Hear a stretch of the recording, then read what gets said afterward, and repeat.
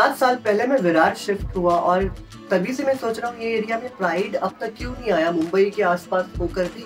G be the change you want to C in the world. तो किसी और का इंतजार क्यों करना है कि कोई और आके बदलाव लाए। Let's do it. अगला station Vasai road, next station Vasai road.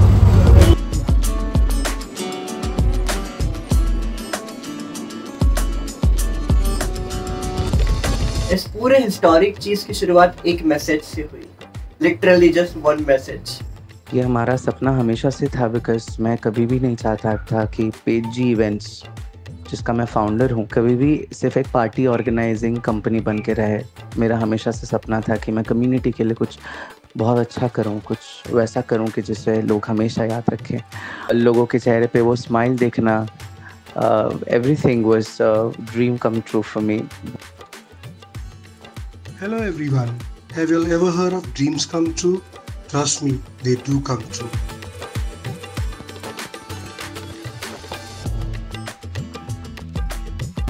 Right from the day one when we decided over this, and from all the struggles that we went through, all the hard work, this was more like a roller coaster ride. इन सबको साथ में ले जाना, एक inclusive team बनाना और सबसे importantly एक respect के साथ उनको ट्रीट करके उनको आगे के लिए ट्रेन करना was my biggest responsibility.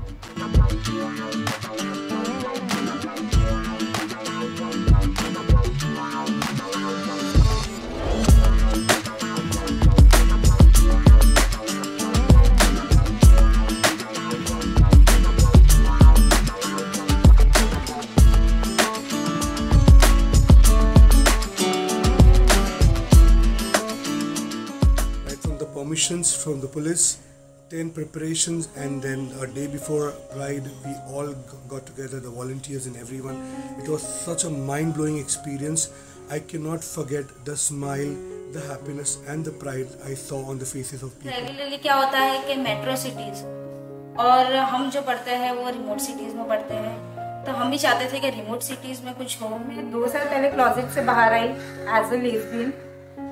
मैं पूरे टाइम इसके पीछे थी कि मुझे प्राइड जाना है। मुझे बहुत ज्यादा खुशी है इस बात की, and I am very happy to be the part. कधी कोणी विचार केला नसेल की कोणी विरार मध्ये किंवा वसई मध्ये असं प्राइड ऑर्गेनाइज करू शकतं। तो हमारा से ऑलवेज एक ड्रीम था कि कुछ हम कम्युनिटी के लिए बड़ा करेंगे। तो जब टीम वालों ने मुझे बताया कि we are doing a pride in Vasai Virar, वो एक बहुत ही प्राउड मोमेंट था मेरे लिए। तो मैं बहुत ज़्यादा खुश हूँ एंड मैं पार्टिसिपेट कर रही हूँ, तो मुझे उस चीज़ की और ज़्यादा खुशी हो रही है। मैं इस चीज़ का हिस्सा भी बन गया तो मैं और ज़्यादा खुश हूँ और एक्साइटेड भी हूँ। समाजाने मला एक्सेप्ट करावं, माझा स्वीकार करावा, मी जसा आहे तसा माझा स्वीकार करावा, ही माझी एक रिक्वेस्ट आहे सगळ्यांकडे। जसं आम्ही तुम्हाला एक्सेप्ट करतो ॲज अ नॉर्मल पर्सन, तसं तुम्ही आम्हाला सुद्धा एक्सेप्ट करा ॲज अ नॉर्मल पर्सन। कुछ भी कर ले, हम भले कितने भी 24 घंटा एक साथ रह ले, बट पीपल एक्सेप्ट नहीं करते। वो लोग यही सोचते हैं कि हम फ्रेंड्स हैं, सिस्टर्स है। हाँ, वो नहीं एक्सेप्ट करते। अगर हम बोलते भी हम पार्टनर्स हैं, हम एक दूसरे से प्यार करते हैं, हम शादी भी करने वाले, तो वो लोग हंस के। जब मैं आउट आया था मेरी फैमिली से, तब मुझे इश्यूज हुए थे, तब वाइड रिएक्शन दिया था, स्पेशली माय मॉम, उन्होंने दिया था मुझे रिएक्शन सबसे ज्यादा। तो एंड देन आफ्टर दैट उन्होंने मुझे एक्सेप्ट भी करा, लिटरली वो बहुत हैप्पी भी है, जो है जैसा है हमारा है बोल के रखते भी है और बहुत खुश है मेरे साथ। या तो फिर किन्नर समाज में भेज दिया जाता है, या तो फिर कुछ पेरेंट्स होते हैं जो उनका एक्सेप्ट करते हैं, लेकिन छुपा के वो उनको बताते नहीं है कि हाँ मेरा बेटा ट्रांस है, मेरी बेटी ट्रांस है।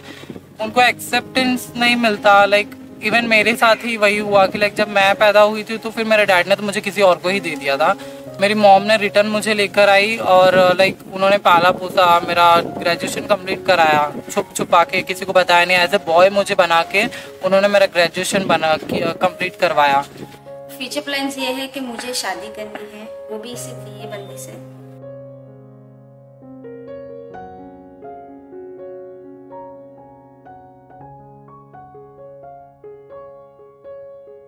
अभी भी आश्रम में ही जी रहे जो बच्चे हैं, उनको मौका नहीं मिल रहा आगे बढ़ने का।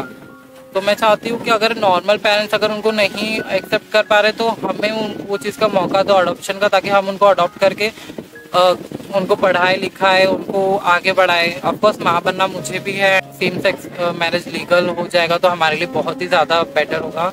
I want gay marriage life and 1 kid। तो आप अडॉप्ट करना चाहते हैं? Yes, right of adoption. I won't. सगळ्यांसमोर मी पहिल्यांदा येणार आहे, कारण की 39 वर्ष मी स्वतःला कदाचित लपवलं दुनियेपासून, फॅमिलीपासून, मित्रांपासून. पण आता मी सगळ्यांसमोर ओपन झालोय. सगळ्यांना माझ्याबद्दल मी स्वतःहून सांगतोय की मी कोण आहे. तो आत्मविश्वास माझ्यामध्ये आला आहे आणि त्यासाठी मी या प्राइडचा एक अविभाज्य घटक म्हणून आलो आहे. मैं सबसे यही चाहता हूँ कि हमें इक्वल राइट्स दिया जाए, इक्वल रिस्पेक्ट दिया जाए, और जब हम अपने पार्टनर के साथ रोड पे चलते हैं हाथ पकड़ के, तो वो जो नज़रिए से हमें देखते हैं वो नज़रिया चेंज हो सबका.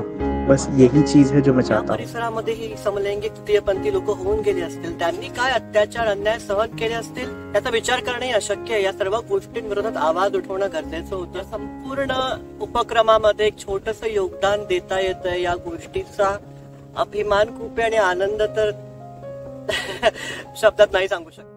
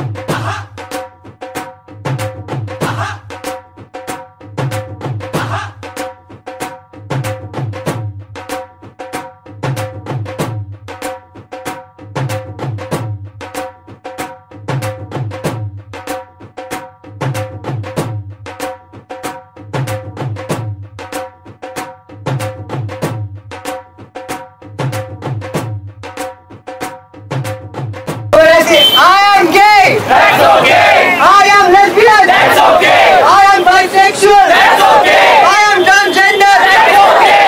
I am hijra. That's okay. I am non-binary. That's okay. I am human. That's okay. I am Vasai Virar. That's okay. Thank you guys. Happy Pride. The crowd that came that day was over and beyond our expectation. It was such an amazing, lovely experience. We would love to do more such events. This is just the start. It was a small start, but yes, soon we will come with a lot of more amazing, mind-blowing events like this. Stay tuned, guys. काफी feelings को अच्छे से बयां भी नहीं कर पाएंगे शब्दों में, पर ये एक सपना था और आज ये हकीकत बन रहा है. कहीं सपना तो नहीं है, पर अगर सपना है तो जगाना सपना ही.